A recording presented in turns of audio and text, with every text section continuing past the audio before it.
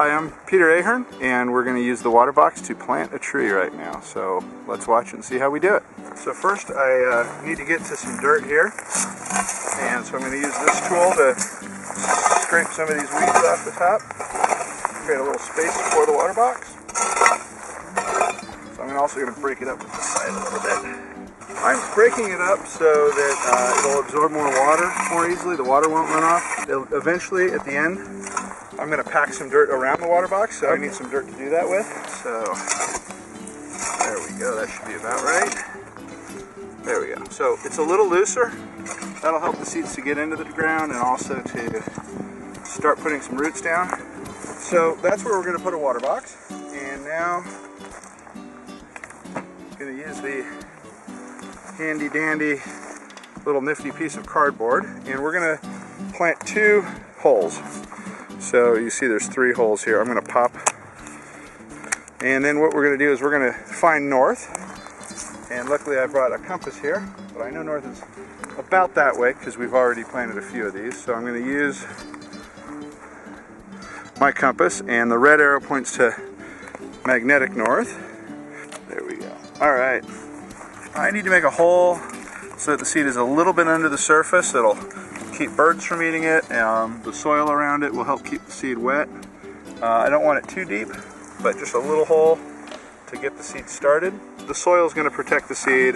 It's going to hold water around the seed. It's going to keep it off the surface so animals don't find it so easily. So we're going to put some seeds in there, and then I'm also going to mark where the seeds are with just a stick, like this one right here. So now I'm just going to use my fingers and push a little soil on top of each seed.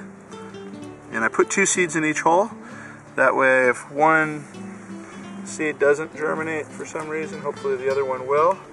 So now the seeds are there.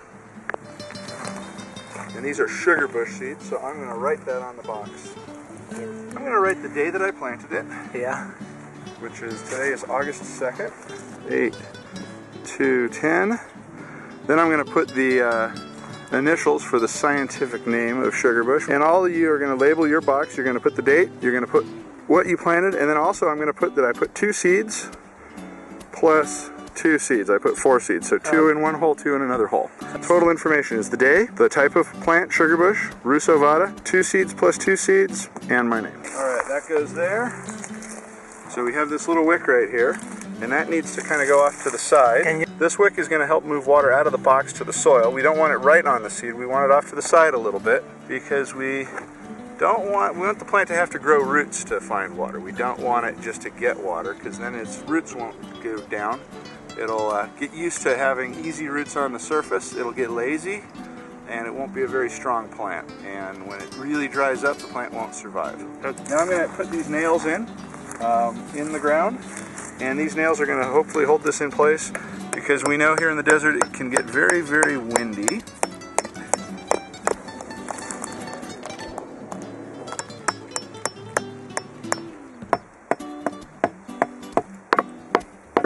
Pushing dirt around it because the dirt is going to hold it in place.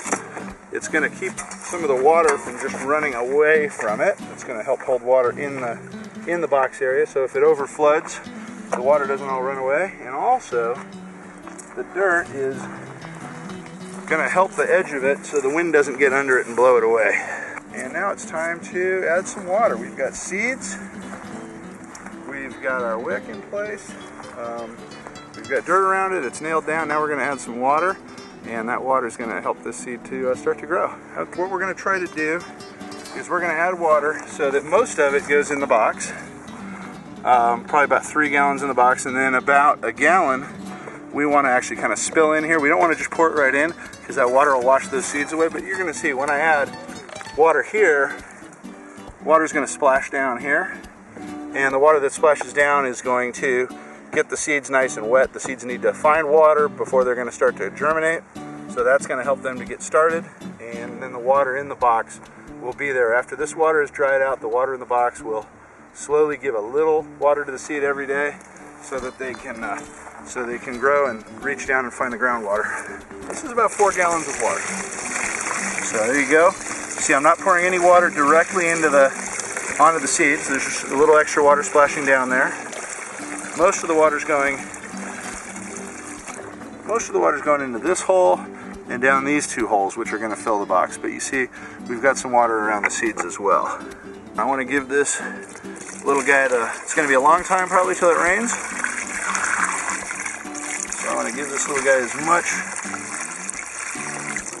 of a chance as I can. And I'm going to take this little cap there, I'm going to snap that in place. Alright, that's how you do it. Pretty simple.